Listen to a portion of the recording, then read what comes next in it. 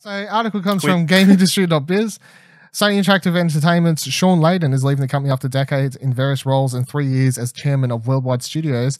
A tweet said, quote, "It is with great emotion that we announce that Worldwide Studios chairman Shawn Layden will be departing SIE. His visionary leadership will be greatly missed. We wish him success in future endeavors and deeply grateful for his years of service. Thanks for everything, Shawn." That came from the official PlayStation account. And then they also say here, in case you don't know anything about Shawn other than his brief E3 appearances and so on, Layden has worked at various departments at Sony since the 1980s, entering executive roles as VP of Sony Computer Entertainment Europe in 1999 and taking over as president of Sony Computer Entertainment Japan in 2007. He worked his way up through roles of COO, president and CEO of PlayStation from 2010 through to 2016, when he finally took on the most recent role as chairman of SIE Worldwide Studios. As chairman, Layden oversaw the later 3 years of the PlayStation 4's life cycle as the console continued its dominance of the hardware generation, surpassing 100 million units earlier this year. Before I talk too much about it, I'm going to add in this other story because I think it's worthwhile circling it in before the discussions. So also from GameIndustry.biz, CFO Kazuko Takeda to take on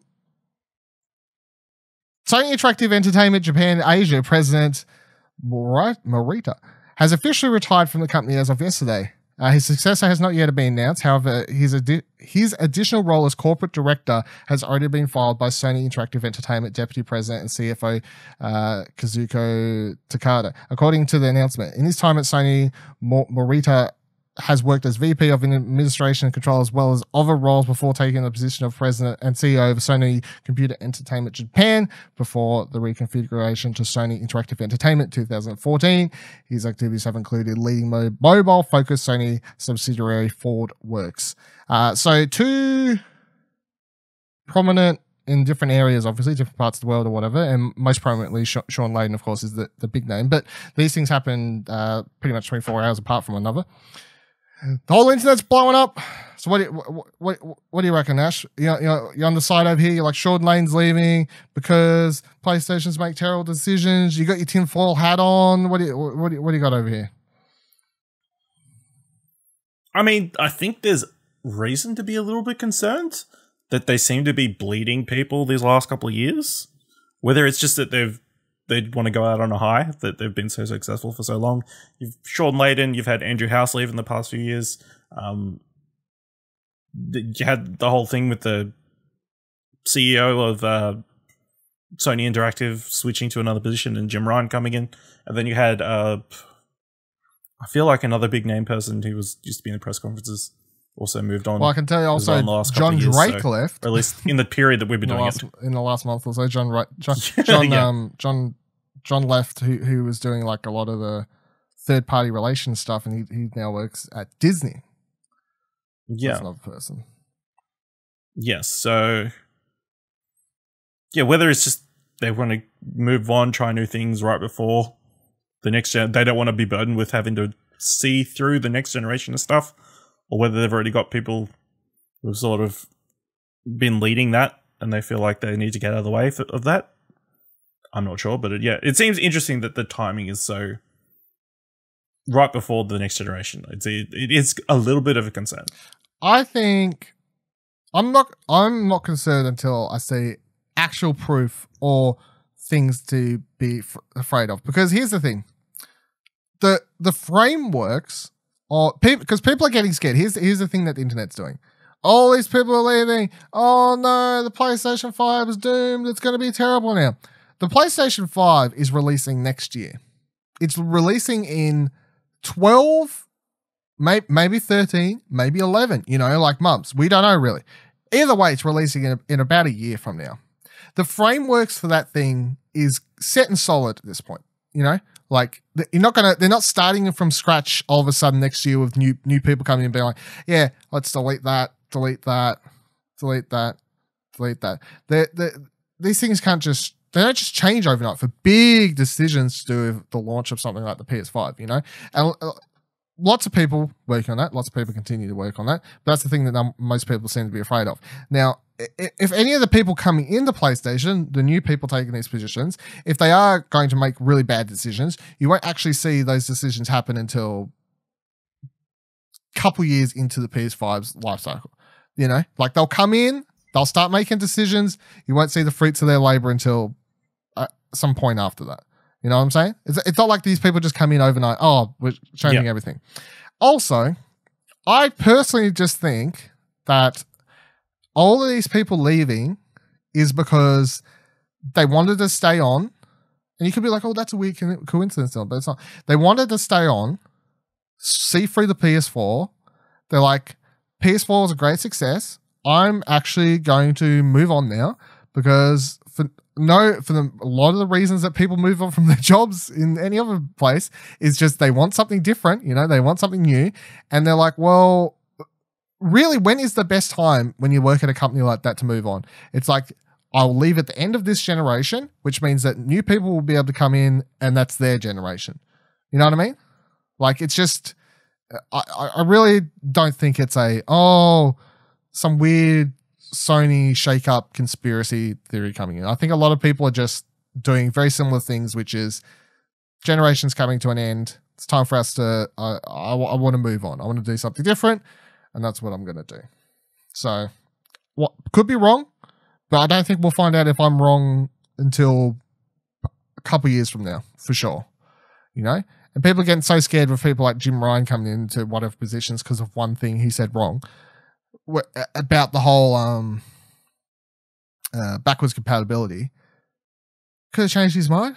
You know what I mean? Like, it's not the end of, like, people say things, they change their mind. It's not like he actually said like something terrible that was like racist or something. He said he didn't think backwards compatibility was a good idea. That was years ago. Maybe now he's changed his mind. I don't know. But it's like, it's not worth getting like super, oh my God, he said backwards compatibility is not good. There's not going to be a Blu-ray drive in this thing now. You know, like from one extent to another of just getting like scared over nothing. Because people get attached to certain people in companies or whatever, I guess.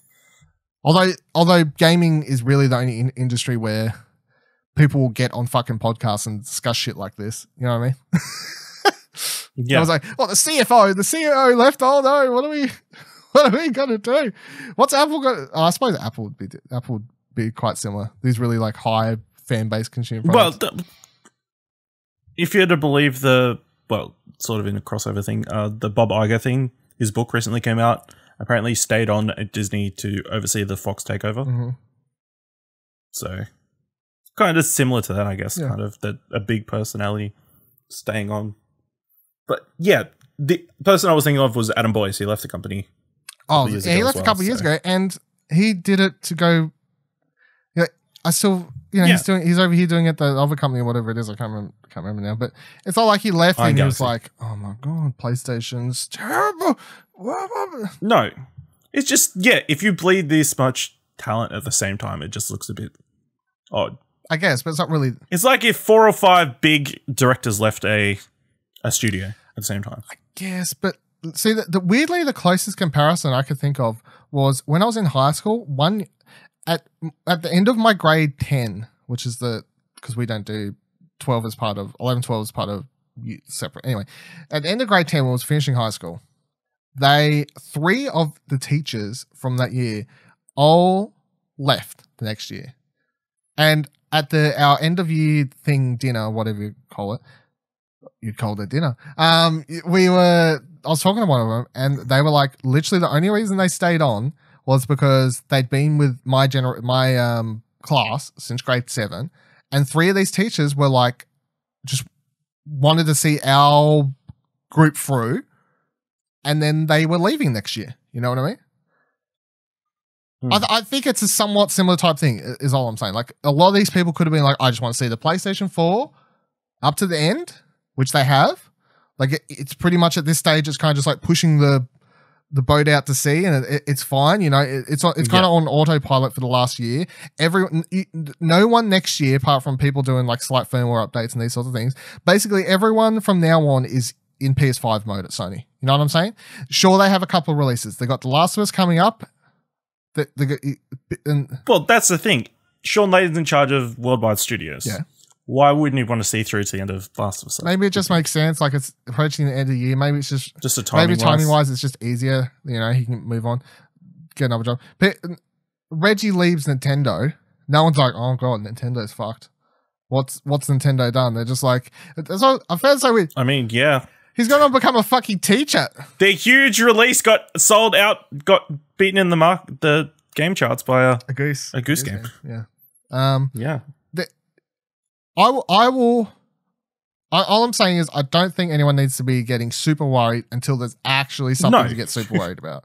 A lot of people are just reading really, really hard into nothing at the moment. You give me some more solid proof that there's something going wrong at Sony, I'll happily get on here and be like, I'm worried about the PS5 guys, you know, like we should be like, what's going to happen? But at the moment, I'm like, whatever. Shawn Layden comes, someone else will go. I was like, we'll find out, you know, how they work, what's going to happen. Yeah. People are like, do you think we'll get presentation now that Shawn Layden's gone? Well, yeah, no, that was see, I do think that's an interesting thing to take into account these days when like hiring someone for these sorts of positions. Like, because obviously back in the day you wouldn't think like, do you have video presence? Wouldn't be part of it. That's like maybe now that is kind of something that's needed for these higher up roles because it's just the world we live in today. You know what I mean? Like a lot of these people get put. You can just hire somebody. Yeah, I know, but you know, a lot of the time these days, you can like hire a host for that kind of thing. It's like Phil Spencer's. Get Jeff. Phil Spencer's really good at being on camera and talking to people, and Phil Spencer always comes across as just a dude. You know what I'm saying? Like he just comes across with someone you could probably just talk to, and he seems chill, and he's very good on camera. He's very good at over there at Xbox doing what he does. So and. He really doesn't come across like the person he actually is, which is in a suit. Yeah, he never comes across like that. So I do wonder how much Shawn Layden was fine. I always liked to come out in the t-shirts. Obviously, that was his thing. Like, what's he got on? What's the t-shirt revealing? He was fine, but he wasn't like the Crash Bandicoot. Yeah, all that stuff. He never quite had the.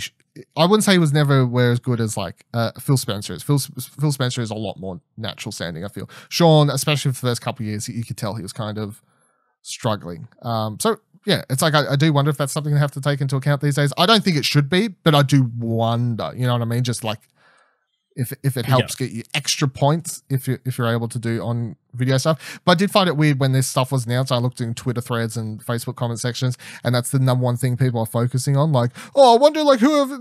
I'm like, that's like the bottom of the fucking worries of what they're going to be doing in this role, you know? Stop worrying about what they're going to be like at fucking E3 if E3 is even going to be happening. You know, it's like let's fucking calm down. Or if PlayStation's ever at E3 again. Yeah. But that's another thing. Like E3 happens next year, and I'm still presuming it does amongst all of the nonsense that's going on. I'm still presuming it does. E3 happens next year. Let's say PlayStation's there. Well, hold on. Bring it back. PlayStation does their PS5 reveal event in early next year, whatever it is. So this is the other thing. You're now going to have someone new associated to for the next generation straight away. You know what I'm saying? Shawn Layden isn't going to come out and be there and talk about that, or whoever else. You're going to have whoever's going to come out and talk to you about the PS5 in that first presentation. Your brain is then going to associate that to that's this generation's group of people. You know, so whoever comes out, fucking mental blank on his name. That guy comes out. I fucking can't remember his name.